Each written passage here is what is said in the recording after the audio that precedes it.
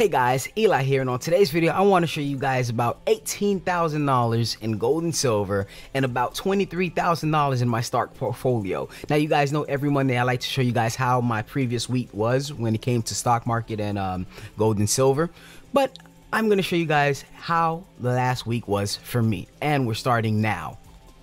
Guys, if this is your first time here, make sure you guys hit that thumbs up, consider subscribing, and also hit that notification icon so you guys get future notifications of my future videos. And if you guys want to join the Urban Wealth Creation Discord alongside checking out some of the video equipment that I actually have, make sure you guys check down in the description below.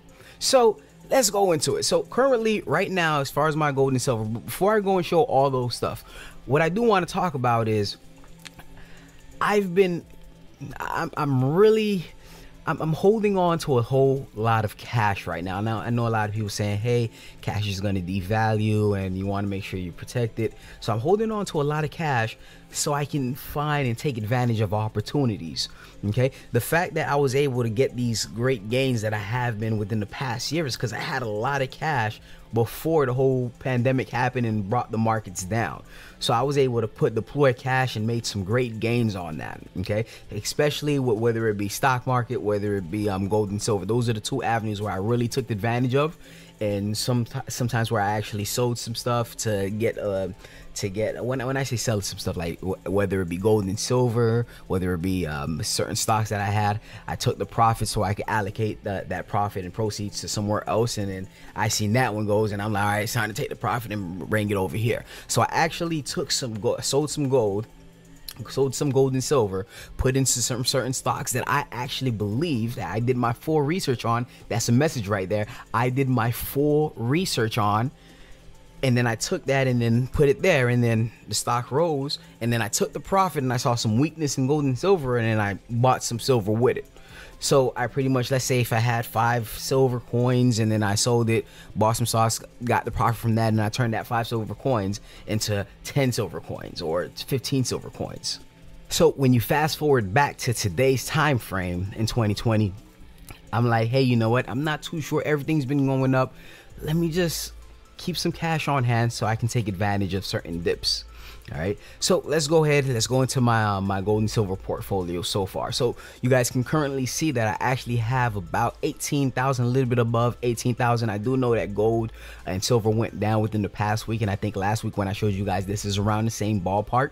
But I actually added a little bit more silver to the stack, whether it be constitutional silver, whether it be regular. I think it was kangaroos that I actually bought.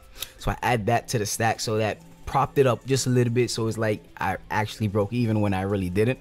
I actually recorded a video today for my members where they can actually see the amount of gold and silver that I actually have. So if you guys are interested, you guys can become a member and actually see the breakdown of this and all my other investments. I'm not too comfortable just showing exactly all the numbers right here. You know, there's some stuff I got to keep for myself as well, right? Now, if we go over to my stock portfolio, you can actually see I have about 43,000, close to 44,000, and it's been going up the past couple of weeks. I think 2 weeks ago I showed you it was around 35,000 or so, and I haven't been putting that much money into it.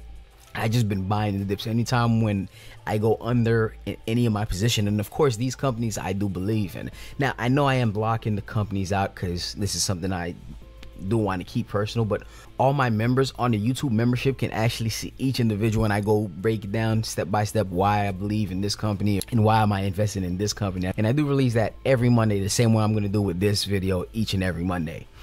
So we can actually see here, this company right here, this is the company I bought. Like I bought this around what was it? I say about $12 was my cost basis, and this company right now is at $21. And so far I got $3,000 profit from that one. The next company, have 30 shares of this one. This one is sort of a break even for me, meaning that sometimes it normally just be $200 below, and sometimes it's $200 less. You guys can see I have 30 shares of that company. But this is all the positions that I have. I'm sorry, like I said before, I'm not showing the companies that I'm investing in want to keep something private to myself. But I did make a couple of moves on there. But like I said before, what I'm really waiting for is waiting for some weakness. I was hoping that with the presidential election, like with the uncertainty that's going on in the world today, like we would have seen like a downward market. Like it was like that for the past couple of elections as far as the markets. But we can actually see, and I like to say this as well. Never just the past itself does not equal the future. Even though it may happen 10 times in the past, doesn't mean that the 11th time is going to happen the same way. That's the equivalent of me flipping a penny over and over and over, and it got real lucky where 10 times I hit heads, just by flipping it, and then saying, all right, you know what, since it's been heads the past 10 times, the 11th time is going to be heads again. No, it could possibly be tails. So I don't like, even though I was just waiting for it, but I still took advantage here and there and things like that. But I was getting prepared for something. I was preparing for the worst. All right, you got to prepare. You got to expect the best, but prepare for the worst. Okay. So that's pretty much all that. Let me see here if there's any other things I need to mention here. Oh, I did buy one share, and I'm not gonna lie, this one I don't mind saying it. I did buy one share of Tesla this week. One share. To be honest with you, I always wanted to have this stock. I did own like about 20 shares at one point. We're talking about 3 years ago.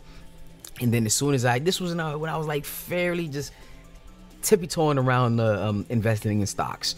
All right, I was tippy-toeing around Tesla, looking at Tesla, and then I bought 20 shares, and this was around before the split adjustment. This was around what $200-300 range, and we're talking about before the split adjustment. So as soon as I got $50 profit from each share, so that would have been 50 times 20, I took it and I sold out. All right, I took it and I sold out, and I never looked back again. And for some reason, the reason I'm disappointed at that move is because I 100% believed in the company. I 100% believed in the company, and to see where it's at now, and I'm like, I like to beat myself in the head a little bit and be like, if I just held my 20 shares, that $2,500 that I spent to invest in the shares would have been worth about anywhere around $40,000 right now. So, you live and you learn. I'm not really too down about it. It's just a cool story to say. But that's right now. They just got added to the S&P 500. Well, they're gonna get added to the S&P 500. And I'm like, you know what? I do believe in this company for the long term. So I'll start a position. I'll just get one share so far right now. And if it goes below my dollar cost average, I'm just gonna buy more. And if it goes down to 300, I'm just gonna buy a lot. And that's just because I believe in this company. But I do want to leave off this. Guys, always do your own research. Always do your own research. No matter what you see on YouTube, always do your own research. Make sure you get to the point, like me, before I invest into a company, I have to be at a point where I'm like, you know what? I need them to take my money right now. Until I get to that point, I don't make any investments. I can see Bitcoin going from 5,000 to 6,000 to right now being at over 18,000. I can see all that, but until my research is properly done, and I'm like, you know what? Here, Bitcoin, I need you to take my money. Until I get to that point, nah, I'm not buying Bitcoin. I'm not buying any investment. And I know some of you guys may be like on the comments below, blah blah blah, whatever. Just comment down in the comments below. I read all the comments anyways. So that's all I wanted to say, guys. Make sure you guys check down in the description below to take advantage of some awesome free resources. I also have a video editing course and an urban wealth creation, which is pretty much a blueprint that actually got me from point A to point B and currently going all the way to point Z. Definitely consider becoming a member of the Urban Lifestyle channel. Offer some great information, and I think there's like about hundreds of exclusive videos just for members only. If you guys want to check that out, make sure you guys become a member. But that's pretty much all I have to say, guys. Thank you so much for watching, and have a beautiful day.